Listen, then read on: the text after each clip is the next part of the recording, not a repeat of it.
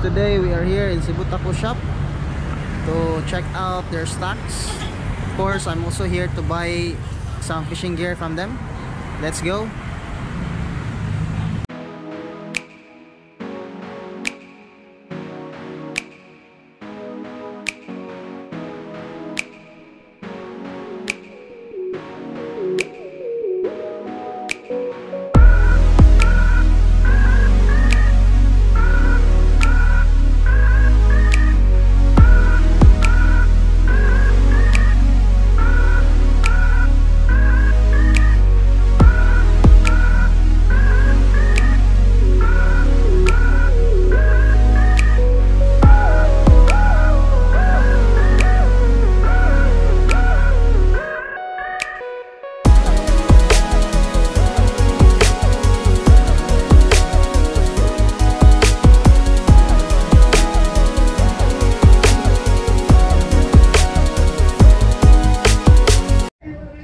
Okay, so we are now inside the shop. So we have my fellow anglers.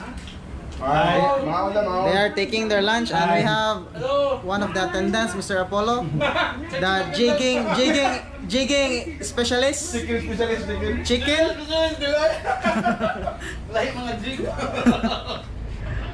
Okay, so when you enter the shop, automatically at the side you will see the rods in this area. And then on this side we have the lines. We have currently a lot of stocks. We have Mr. JP, also one of the attendants in this shop. Wala, busog na, busog na.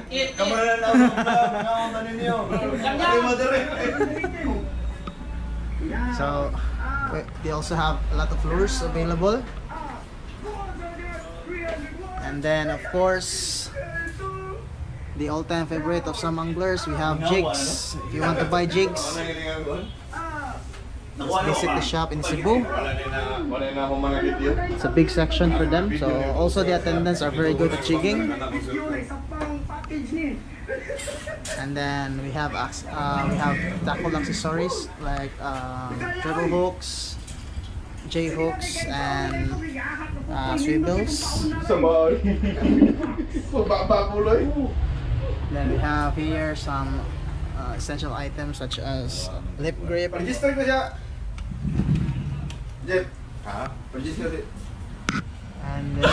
we also have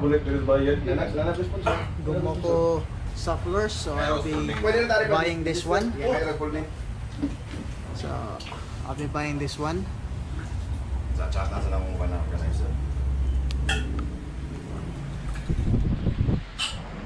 In this area they have pictures, collage of all their catches.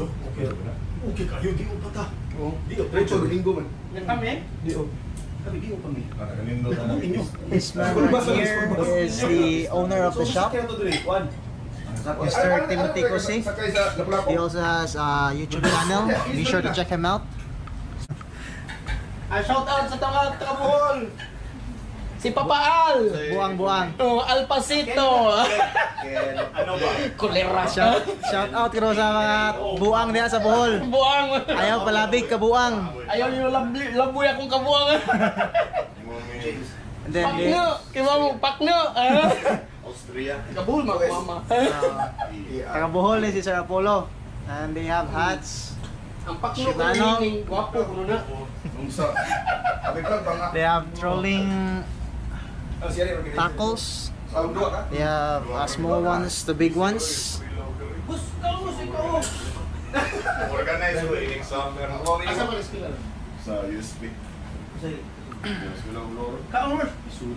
This is the batikon, the intestine of the chicken. And familiar with Makatabang na siya sir sa pagpangubit og isda. Ano na yung sikreto nimo? It create muscles and muscles create fish.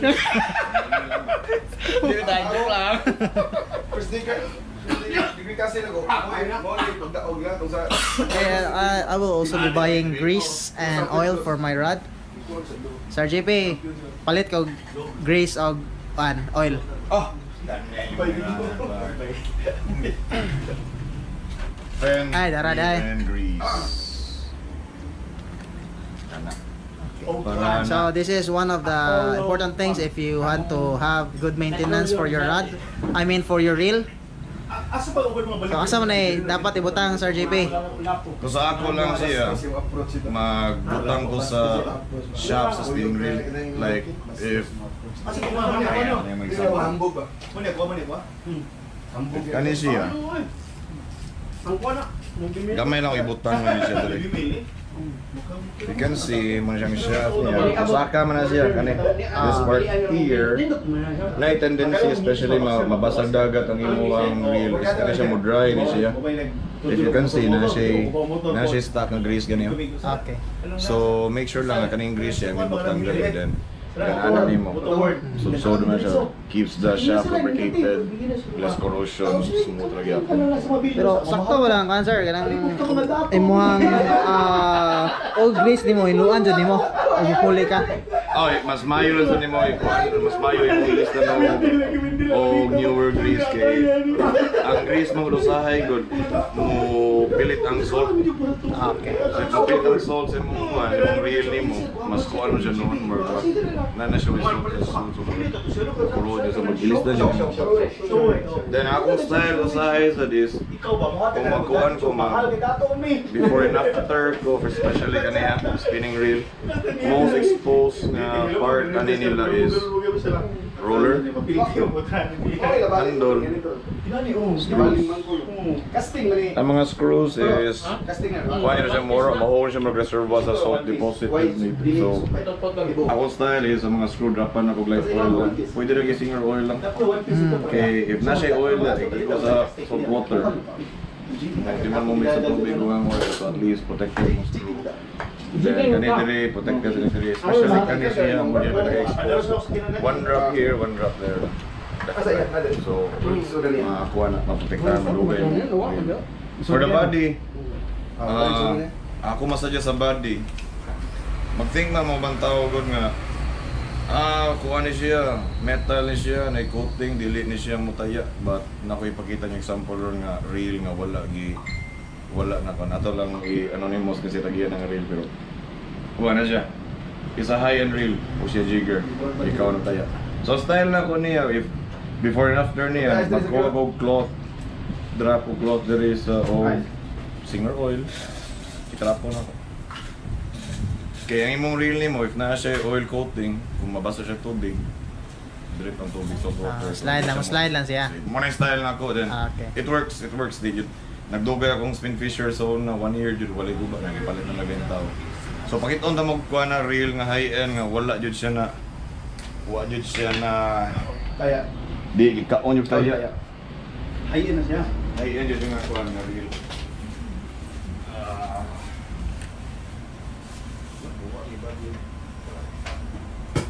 Kani siya o siya jigger ni siya.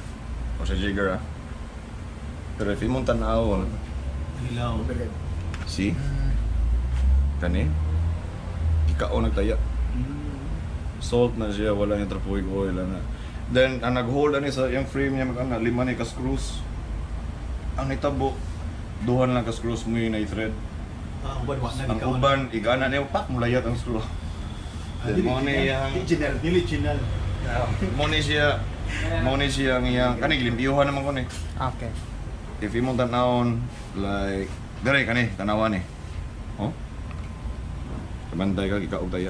Salt water na nga walay kuan. Butong na. Switch niya nawa. Ikaog taya. So ang style yun ako yun mag-service ko is kani siya. Joints niya kani butangan yun siya. 1 drop lang oil dire. Para Mga tagpi, Joy Ultra. kani siya nga reel is supposedly inanis mga 24,000. Barato, napasukli mo. Napes okay. Napasukli mo 26. So sayang yun siya nga reel kay wala na siya na take care tarong pero mahal yun siya nga reel. Sakto yung kaon. Visual ang spray sa ulo. Tinood. High end din siya nga reel bis. So Tagahuman og gamit butang. man ang style na ko is ban naptong lang jud eh. Sample Mag-maintain lang yun, no? Sample kani. Single oil ako, single oil ito po. Kay style ako, basta gumagamit, ihumol mo na ng tubig. Iho mo lang kung kuhaan ba sa tubig. Ayaw lang iyo mo lang tubig sa banggi, ang sabon, mawagtang ang grease. So for example, singer oil lang. Pwede shampoo. Ang rad na ko, shampoo. Rad, shampoo. Shampoo. Ang una ko. Shampoohan ini ka kan? Hindi ko magamit na ko. Hindi ko magamit basta dagat. Kung hair mang Ay. Shampoo. Head and shoulders, pero Anti. So, kuha na siya. Shampoohan ako, ang buha shampoo mo yan anak. Doon may kaligo sa... Dungan mo kaligo. Doon may nagligo sa kong... Nagin mo special relationship gid. Oo, kaya mag-sobra pa sa inyo na namik ko. Na, ikaw man na, di ko mo gamit yung WD-40, ang grass man ko WD-40, for example, ang rod guide, nakanak na siya, mag-gamit ng WD-40, ikawag tang tong grass, buluwag tong, malatang-matang niya, itong malitong yung cover. So, ang style na ko, kung mag-shampoo, padrayaw na ako, oil yapon. Singer oil yapon. Mas guwapo singer. Unya ra jud nimo gamit kung sa real servicing ni unya ra jud nimo gamit og WD-40 sa worst case scenario. Before nimo gamit ana manangin bis customer moingon jud nga. Kani siya, okay, so one piece a week. Amol ni tira WD-40 from tangtang ning berry. Para lang sa rust. Okay, for example kani. Kani spinning ni siya. Kani siya tani gupa ni siya na mo nang gidream mill lang jud mo pa nang mag-dream. Di mamatangtang. Yo sa ano maglag ligot-ligot, di mamatangtan, ang ngayon ilisan. So party po siya, ikaw libo tayo. Okay, saan ang klase ng oil ng singer? Light oil lang. Okay, mag-singer. Okay, barato rin sang light oil. So, ang style nga po, singer oil. Ibutan ng heater eh. Yan, itrap ko lang ako sa reel. Blue light? Nalay protective coating. May ubang tao, maingon siguro nga, tiyan na nga tumaagi. Langsi ko ng oil, manana. So sige ni mo, Jim, di man na malangsi. Kita dito, Work na magyapon. Ang akin na to is protect your rail lang from the corrosion. Sampol ba?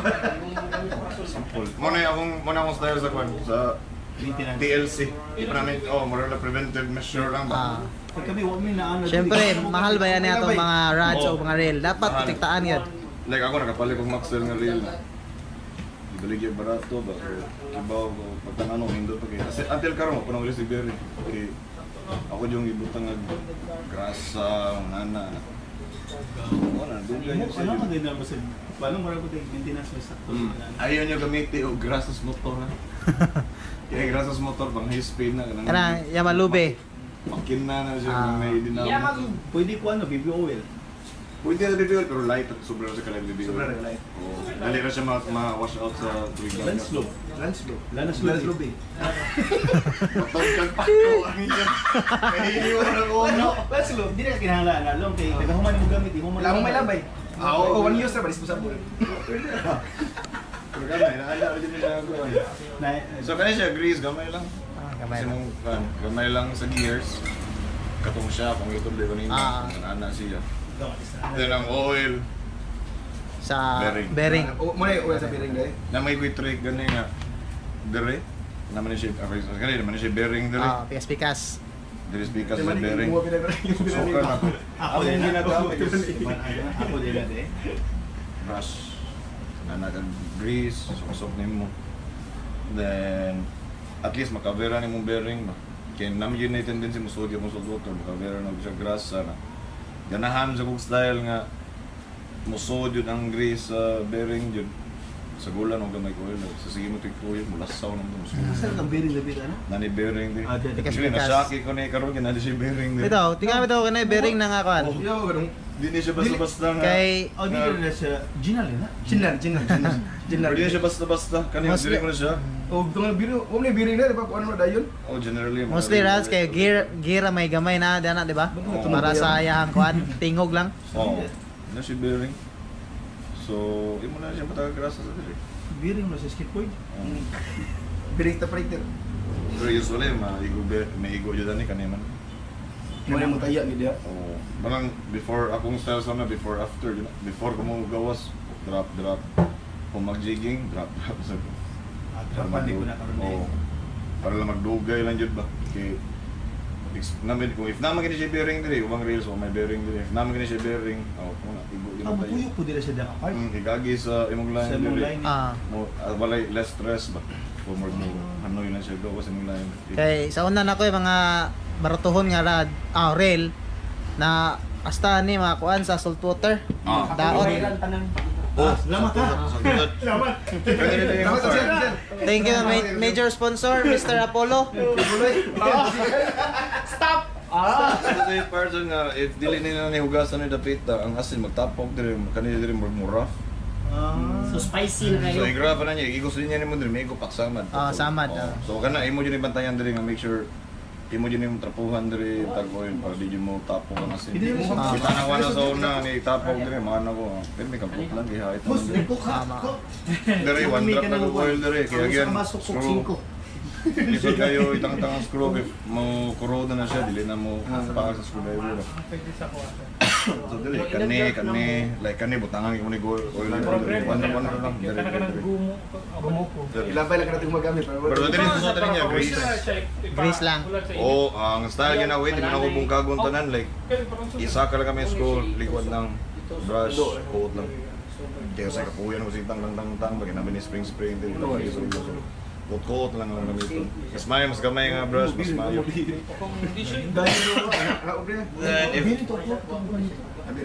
Kani man ko siya nga real good is different siya sa pen. Kani siya, good to see. But nindot siya. Nindot. Ila yun yung kuanan nga na siya bearing diri so good na barato siya pero nindot kaya siya kibaw kung metal kaya ma-film sa yun yung magahay siya. Flex niya diri, kabantay ka. Gamay na nga flex. So gahe material kay usually kung umo ka na diri, magpupag lang isda naman diri stress na maano ko siya manang mabuba na. So for jigging yun siya. Ako tayo pagkita yung ulo, my brand. Oh, sod. Kanina, may mga holes naman ay tubig na sod. So, sod na niya is nagya po yung asin. So, yung masatapuan dito po. Ano naman, more or less, hindi kayo siya, grabe yung kayo. Human, kanina kung di mo jigging, kanina, mas nara ninyo, mas sunod ba, di mo mag-jigging, ninyong rin nagtambay sa balay, every day, 1 minute, para mo-lubric, ang lubrication mo circulate. Lubrication mo circulate. Okay. Very important. Muna ako, sa akong mga rail ako, ako jigging-jigging, pero kung rail, taga-adlaw mo tuyo ko, 1 minute, igulis ko 1 minute. Pero pwede naman pa sa level, may problema nga. Okay, mo set mo ko ng mga oil, i-set sa oil, kung nato yung part nga po, hindi mo tuyo ko, yung dom circulate, ang mga bula sa bearing mo, taya. So ako, pero yun tuyo ko, ganina, before ko na shop, may tuyok na kong rail ako sa balay. Ano ra? Tuyok lang. Murag sakyanan ko, ganyan yung niya padagan ng baba. Thank you very much Mr. JP for the pro tips. So I hope na mo'y nakatunan, especially mga anglers nga Bisaya kay Wa mi nakatunan po usab. Balik ko na tawag Hindi, sa Bisaya putangan na niya sa nabugal-bugal mo yung ito lang yung soto, nag-rain kung hapon. Sige ba tayo? Nahinay sa ko. Sige, normal. so I hope na mo'y nakatunan. So bubayat ako sa akong bayronon. So that's the end of the video. So I hope you've learned something from my vlog. So I'm here the main reason that I'm here in Cebu is to renew my license. So I wasn't paid to be in Cebu to promote their shop. So as you all know, I'm a new channel. I'm still near my 100 subscribers, so I hope we can reach that very soon. So special thanks to Mr. Timothy Cosi, the owner of the shop, Mr. JP and Mr. Apollo. Thank you very much for accommodating me. It was a very fun experience. So I'm very happy to get to know you guys, so I can ask some tips from you. Also a big shout out to Bohol Anglers or Buang, to Mr. Sian, Mr. Mark, and Mr. Alpags. Thank you for the advice in fishing in freshwater. So finally caught my first grouper in Abatan. Also to Mr. C. James Ipulia, also a vlogger in YouTube. He also vlog fishing content, so I hope you can also check his channel out. So we will be having a collaboration very soon, so stay tuned for that. Also a big thank you to Mr. Mike Sanchez for taking us to Cebu Tackle Shop. So Mr. Mike Sanchez, a friend of mine, if ever you are also into a fish keeping hobby, you can contact this person on Facebook. He sells high quality goldfish and also fish food.